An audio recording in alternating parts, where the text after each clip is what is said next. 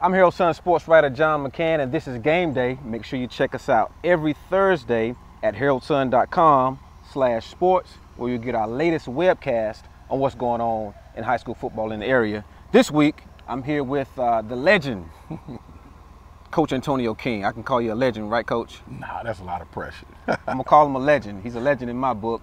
Because I had to come check up on you, Coach, because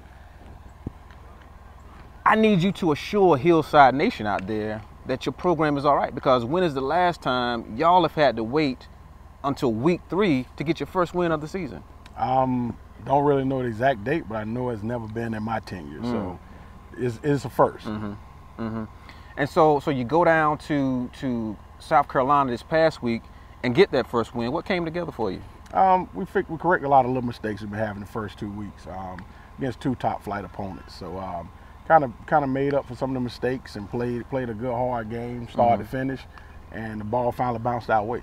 Now, Great Collegiate Academy is not of the caliber that you're accustomed to playing, but is there something to be said about just getting a win when your team was 0-2? Yes, in our case, we were 0-3. Go dating back to the playoff loss tonight. They lost 3 games by 16 points. So we had to have this win just to get the bad taste out of our mouth and to fix a lot of mistakes so it can kind of come together.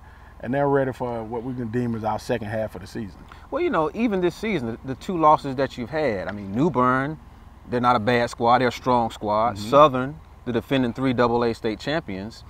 But at the same time, Coach, are we saying that Hillside maybe a little bit is falling off and these other guys are catching up to you? It's safe to say you always going to lose some. Year after year, everybody's going to be gunning for you, especially when you win. Last year, we won 2 close games with these 2 teams. We could have been 0-2 last year. Beat New Bern in overtime, beat Southern Durham by like 5 or 6 points. So we very well could have been 0-2 then. But we luckily came out on the top end of those games. So right now, you just got to keep playing all the way through and let it bring. It's a long season left to play. It's a lot of football left. All right. You got Dudley this week. Those guys aren't a bunch of bums either. You know, what can you tell me about that personnel that they're going to bring to this field out here on Friday night? Well, first and foremost, all the time, anytime you play Dudley, Coach Davis is going to have his guys ready to play. So they're going to play from start to finish. It's going to be a tough, another hard-fought game.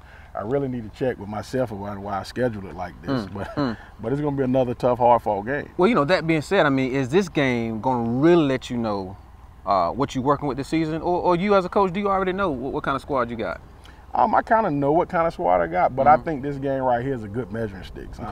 I hate using the word defending because they're not the champs this year. They're just the last team to win it last year. But it's a good measuring stick to see exactly where you are as compared to the team that everyone has to beat to get back to the state title game. All right. And, Coach, before I let you go, I need you to look into that camera right there, Coach, and assure Hillside Nation that the Hornets are okay. I can promise you the Hornets are okay. Stay tuned. It's going to be a long, fun ride. Coach King, I appreciate it. Thank you, sir. And thank you for watching Game Day.